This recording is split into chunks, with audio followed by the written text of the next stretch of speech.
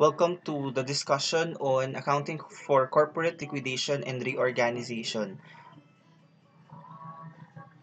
At the end of the module, we will be able to describe the accounting for corporate liquidation and reorganization and to prepare a statement of affairs. So before we proceed with corporate liquidation, on our last discussion videos, we have discussed accounting for partnership, specifically accounting for partnership liquidation. So basically, what you have done in a partnership liquidation is essentially the same with that of corporate liquidation. The difference lies on the presentation of the statement of affairs and the liquidation.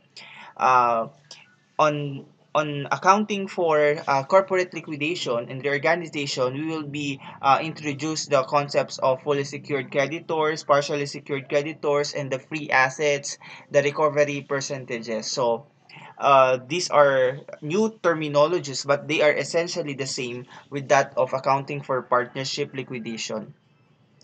So, why corporate liquidation happens? So, it is said that the most common reason why corporations liquidate is because of insolvency. So, we have discussed insolvency in our previous discussion videos. Insolvency means that the total liabilities is greater than the total assets of a company. Therefore, if your liabilities is greater than your total assets, you are encountering a financial struggle or a difficulty in paying your liabilities with your present assets. So according to the Insolvency Act of the Philippines, we can classify insolvency as either voluntary or involuntary. So voluntary, as the term implies, means that the corporation voluntarily applies for a petition to a court of law to be discharged of its liabilities. So, ito yung nagpa-file ng bankruptcy, ganon. Involuntary, however, happens when three or more creditors of the insolvent corporation file a petition to a court of law for the adjudication of the corporation as insolvent. So, bakit nagpa-file itong three or more creditors? Because there is a possibility na mangutang pa uli itong insolvent corporation. So ang tendency niyan, yung free assets ay madidistribute into more creditors. Kaya nagfa-file itong 3 or more creditors ng petition to a court na i-declare as insolvent yung corporation kasi at existing creditors pa lang hindi na kayang bayaran. Paano pa kung continuously nag-ooperate? Baka magdagdag lang yung liabilities niyang insolvent corporation na yan. So these are the two distinctions, the voluntary and involuntary. So these are mere theoretical discussions lang ito. So kung merong ganyang mga type of questioning, this is more of a theory questions. So let us distinguish insolvency with illiquidity. So what is the difference between the two? So when we say illiquidity, this is the inability to pay off debts because of shortage in cash. So for a period of or a short-term period of time, wala kang cash na maibayad on your liability. So that is illiquidity. However, insolvency is worse because this is the total inability to pay off debts because of the lack of assets. Sa illiquidity, wala ka lang short ka lang sa cash pero pwedeng meron kang assets like equipment or building. However, in insolvency, wala ka talagang pangbayad na kahit na equipment or land, walang cash, walang land and equipment to pay off the debt. So insolvency is worse than illiquidity. So there are possible recourse of action for an insolvent corporation, which is one, liquidation. This liquidation has been discussed in the previous video, yung accounting for partnership liquidation. What is the definition of the liquidation? They are essentially the same. And second, reorganization. Yung liquidation, you stop the operations. Yung reorganization, meron kang mga processes na ni-reorganize or ni-restructure for you to be efficient in your operation. So let us look at now first yung liquidation muna. The termination of the business operations or the winding up of the affairs, the process by which assets are converted to cash, liabilities is settled, the remaining amount are distributed to the owners. So what is the measurement basis for accounting for corporate liquidation? Essentially, the PFRSs are looking at a going concern entities.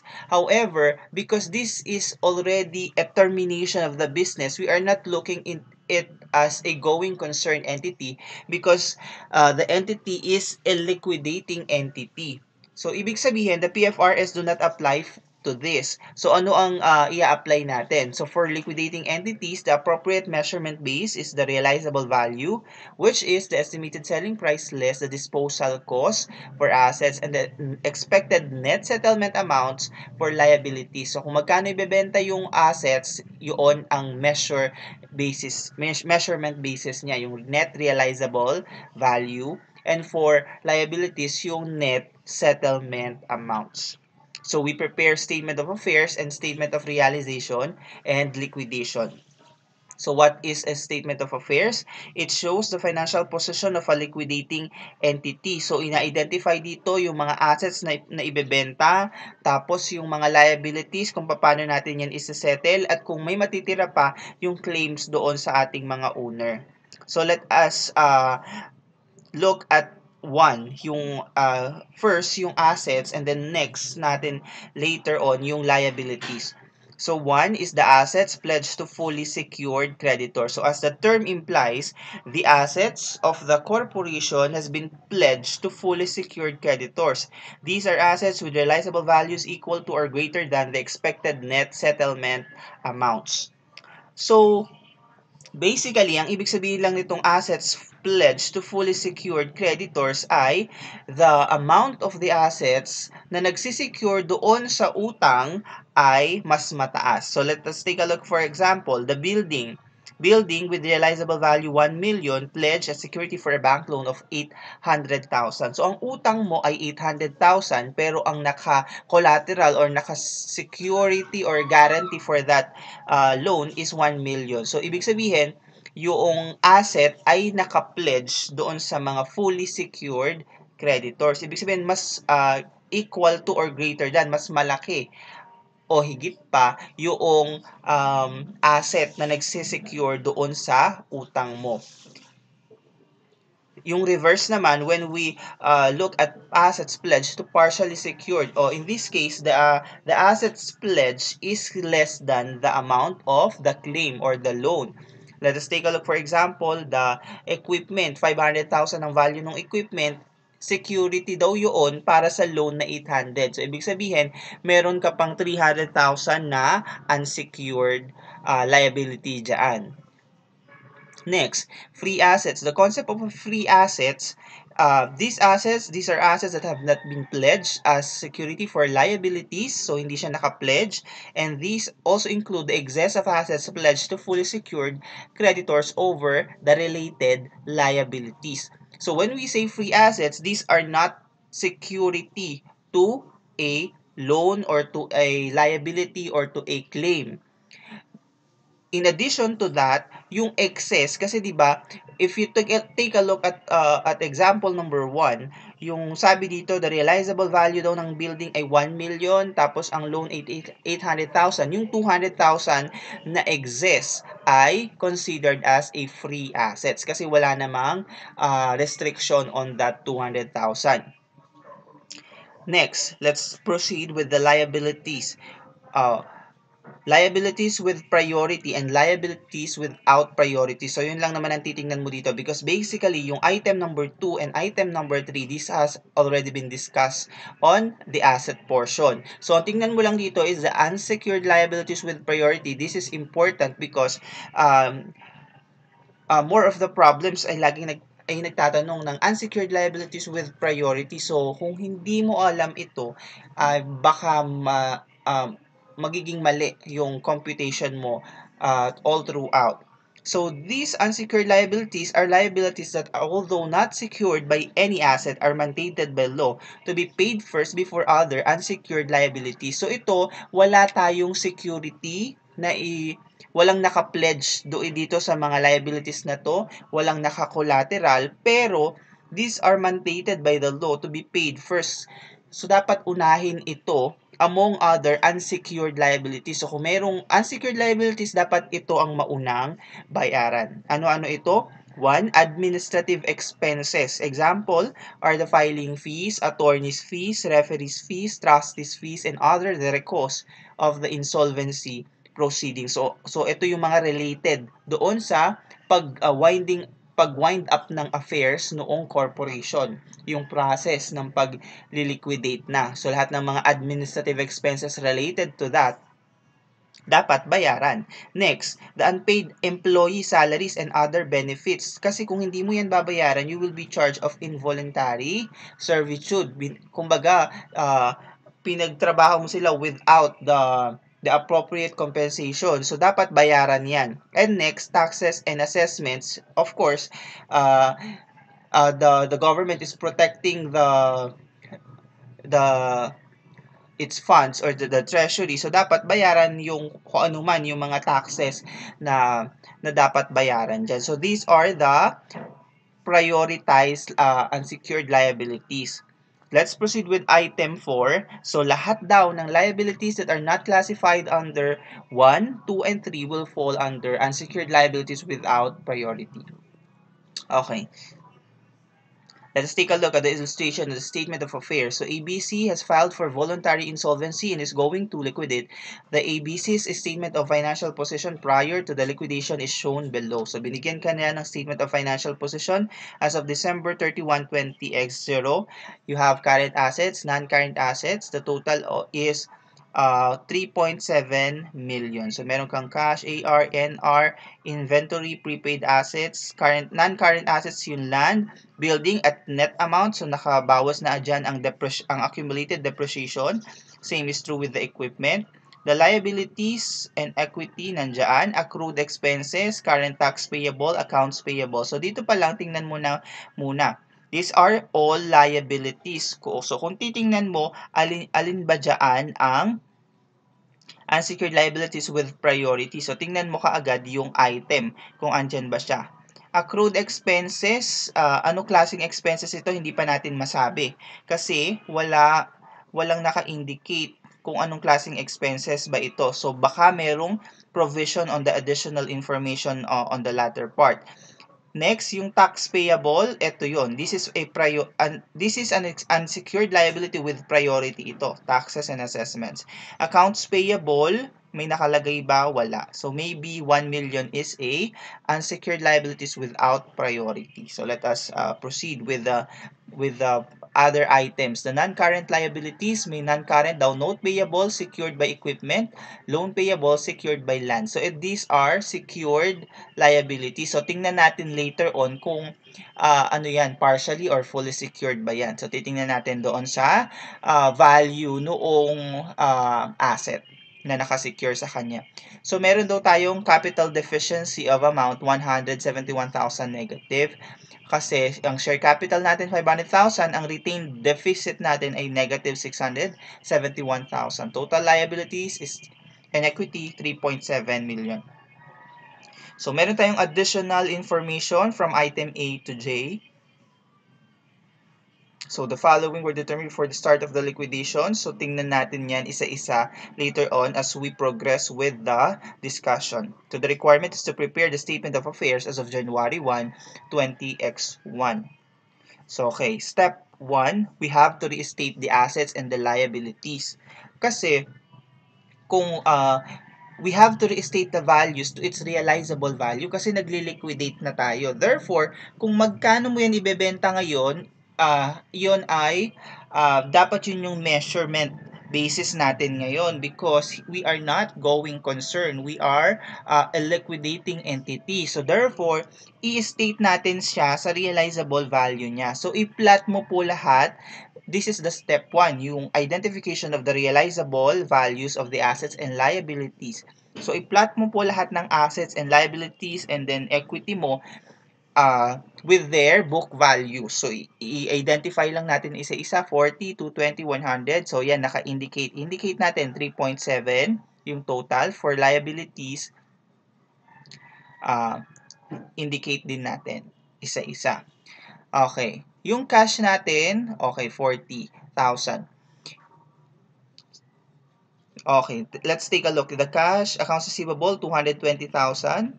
Tingnan natin on our illustration, 100, 530, and then 10,000. 100, 530, and then 10,000. The land and the building is 2,500,000. Okay. The equipment is 300,000. Then, meron tayong yung mga liabilities natin dyan, 221,000, 350, and 1 million. Okay. The note payable, 302 million. Okay. Okay. Hanggang dyan ka lang muna.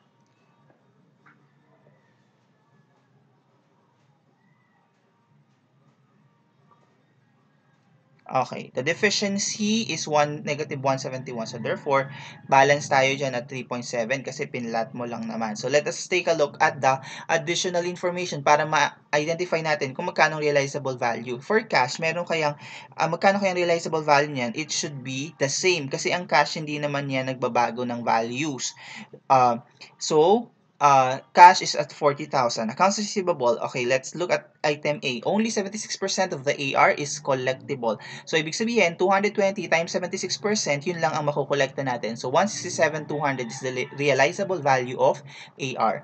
Next, notes receivable. Meron bang additional info related to notes receivable? Wala. So, therefore, there being none, 100,000 will be forwarded as the realizable value of the NR. Okay, let's take a look at item B. Ang sabi dito, 10,000 interest receivable. Interest is receivable on the note. So, meron kang note receivable na 100,000. So, yan ay nag-i-incur, ayan ay nag-earn yan ng interest. So, nag-earn daw ng 10,000 interest yung note receivable na yun. So, therefore, this is an addition to your realizable value. So, i-indicate natin dyan, interest receivable, 10,000. So, bakit po dito yan in-indicate? Dahil related yan dun sa note receivable. Kaya, pinagsunod na natin. Okay, next, the inventory has an estimated selling price na 420 and estimated cost to sell 10,000. So, kung ibebenta mo daw yan ngayon, 420, pero meron kang may incur na cost na 10,000. So, 410,000 ang total realizable value, net realizable value ng inventory. Kaya 410 ang forwarded dyan. Next, the prepaid assets are non-refundable. The prepaid assets ay ibinayad mo na, pero kung magli-liquidate ka daw ngayon at mag-terminate ka ng operations ngayon, ay hindi mo na daw yan mare-refund. So therefore, wala na yung value. Kasi hindi mo naman pala pwedeng i-refund kung magli-liquidate ka ngayon. Or mag-terminate ka ng business operations or mag-wind up ka ng affairs. So therefore, zero na ang realizable value ng prepaid assets. Let's take a look at next, land and building. Bakit ito pinagsama? Because of the package price na in-indicate at item E. The land and building daw may fair value na 2,800,000. So kung titingnan mo, according to the PFRS, it should be measured at this, yung 2,800,000. But because you are a liquidating entity and you are expecting to sell the both assets at a package price of 2.6, therefore, diyan ang realizable value na i-indicate mo diyan, 2,600,000. Kasi kung magkano mo yan ibibenta at time zero, at time now, I mean. So, 2.6 ang forwarded sa land and building. Kasi naka-package price yan, kaya pinagsama yung land and building dito. Next, the equipment is measured at, ang sabi dito, has estimated net selling price. So, nakabawas na dyan ang cost to sell. Ang price daw ay 200,000. So, 200,000 ang realizable value mo dyan. Total, 3,527,200. Okay. Next. Okay. Accrued expenses. Is there any provision related to the accrued expenses? Item. Okay. Skip mo muna yung item G. Okay. Dito muna tayo sa item H. Ang sabi sa item H, the accrued expenses include accrued salaries of 25,000. So what is the effect of this? The accrued expenses include accrued salaries of 25,000. Remember, when we are discussing this, nung pinapa-identify ko sa iyo kung nasan dyan yung with priority, hindi mo pa ma-identify itong accrued expenses kasi napaka-general ng term. Pero ngayon, in-identify na niya na 25,000 of that is an accrued salary. So, 25,000 ang unsecured liability with priority. Okay? So, yun lang ang sinasabi dyan. Okay. Next. Sir, paano gagawin doon? Ibabawas ba namin sa realizable value? No, because item H only specifies kung alin doon ang unsecured liable with priority. Pero ang realizable value niyan remains at 221,000. So, i-forward mo 221,000. Next, current tax payable. Yung current tax payable, may binabanggit ba dyan? Wala. So, there being none, 350,000 has been forwarded. Accounts payable, 1 million. Mayroon bang binabanggit dyan sa additional information? There being none, forward 1 million to your realizable value. Next, the note payable is, meron bang binabanggit? None. There being none, 300,000 has been forwarded to your realizable value. Same is true with the loan payable, 2 million. Okay, next. So, okay na tayo. Sa G, hindi pa tayo okay. Sa H, okay na. Let's proceed muna with I. 15,000 interest is payable on the loan. Kung kanina, yung receivable mo, nag-earn ng interest. Ngayon naman, yung utang mo, yung loan payable mo, nag-incur naman siya ng interest. So, therefore, dadagdagan mo ang yung liability, yung interest payable, 15,000. Kaya po siya nandito, kasunod siya ng loan payable. Okay. Item J, sabi, all the other liabilities are stated at their expected net settlement amount. So, tama yung ginawa natin because kung magkano daw yung naka-indicate sa kanila at their book values ay yun na ang kanilang net settlement amounts. So, let's go back to item G. Yung administrative expenses expected to be incurred in the liquidation process. So, itong administrative expenses na to, these will be incurred on in the liquidation proceeding. So, yan ay idagdag mo po as part of your, kumbaga, payable or estimated expenses mo yan, 30,000. For you to get your estimated deficiency. So, paano ba natin makukuha? After natin, step 1, we restate the assets and the liabilities. So, na-restate na po natin lahat. Ngayon, after mong ma-restate ang total assets mo, 3,527,200 and the total liabilities and expenses na 3,916, nakikita mo na mas malaki pa rin ang iyong liability compared to your assets. So therefore, meron kang capital deficiency na 388,800 which is the balancing figure here.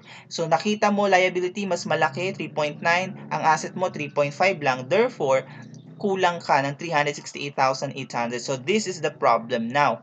Papaano mo i-distribute yung asset mo to your to the claims?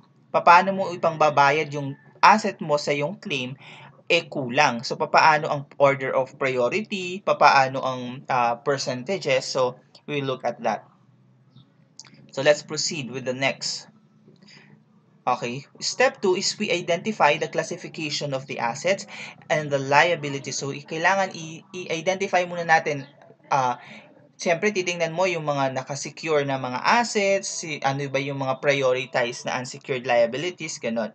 So, let's take a look. The assets pledged to fully secured creditors, kung matatandaan mo, the land and the building, ay nakasecure sa loan payable. So, 2,600,000 ang realizable value ng land. Ito yung package price, yung na-identify natin kanina, yung package price ng land and building. The loan amount is 2 million and may interest payable yun, nag-incur na kasi ng interest, kaya 2,015,000 na yan. So, magkano ang may sobra ba? Yes. Kasi nga, fully secured yan, mas mataas, pwedeng equal or more than or equal ang amounts. So 2,600,000 minus 2,015,000 is 585,000. Sa assets pledged to partially secured creditors, 200,000. Wala na po tayong available for secured kasi lahat 'yon ay para sa partially secured lang. Okay, you have to take a look at the free assets.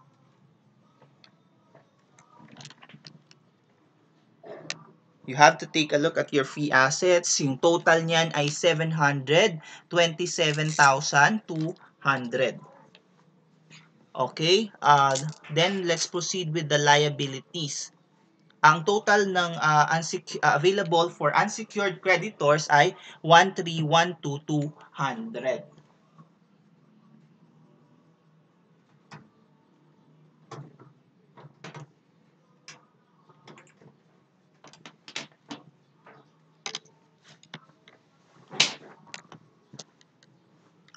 Okay. Ito kasing mga free assets, yung cash, AR, NR, interest receivable, inventory, ay lahat yan ay wala namang sinesecure. So therefore, yan ay lahat available for unsecured creditors. So matatandaan mo, di ba, ang free assets, manggagaling yan doon sa mga assets na walang sinesecure na claim at yung excess doon sa fully secured creditors. Total mo ay 1,302,200. The liabilities naman, tingnan natin. Una, yung with priority. Diba na-identified natin na ano-ano yung mga may priority? One is the administrative expenses. Next, yung mga employee related, yung salaries and benefits. And then third, yung mga taxes.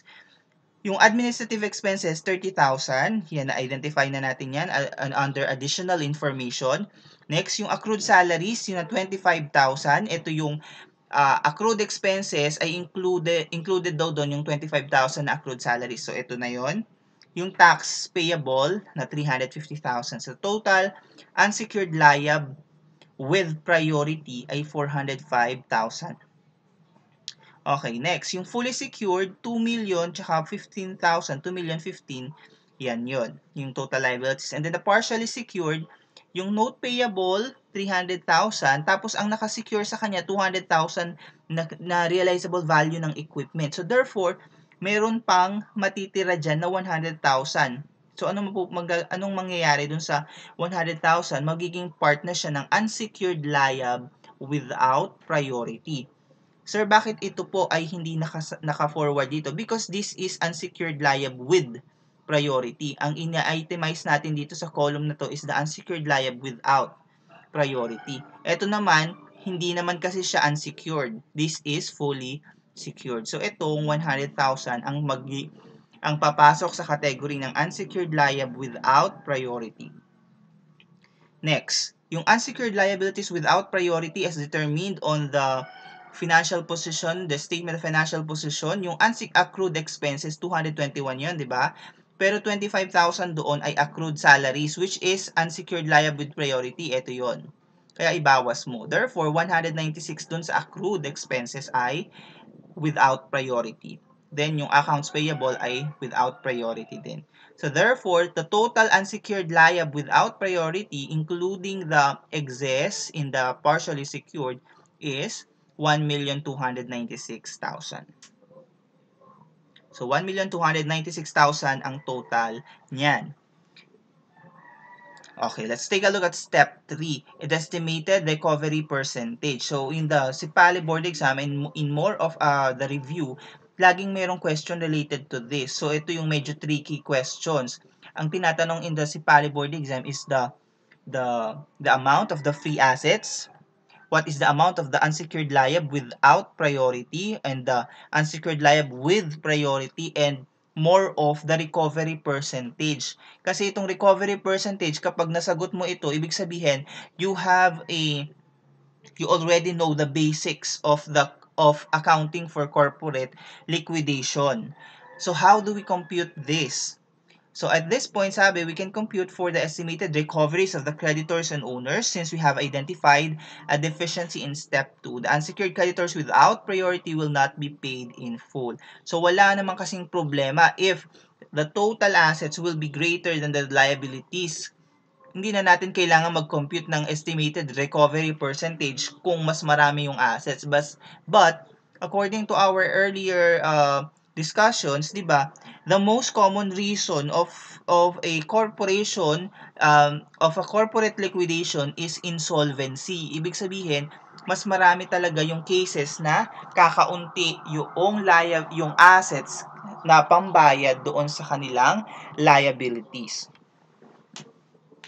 So how do we compute? The formula is the net free assets divided by the total unsecured liabilities without priority. So how do we compute for the net free assets? It is the free assets minus the unsecured liab with priority. So kung mali ka ng computation with your unsecured liab with priority, ay mamamali na ang iyong sagot on your recovery percentage. So in this case, the total free assets is 1,312,200 minus 405,000, which is the unsecured liab with priority. Ito yon, na-compute natin dito.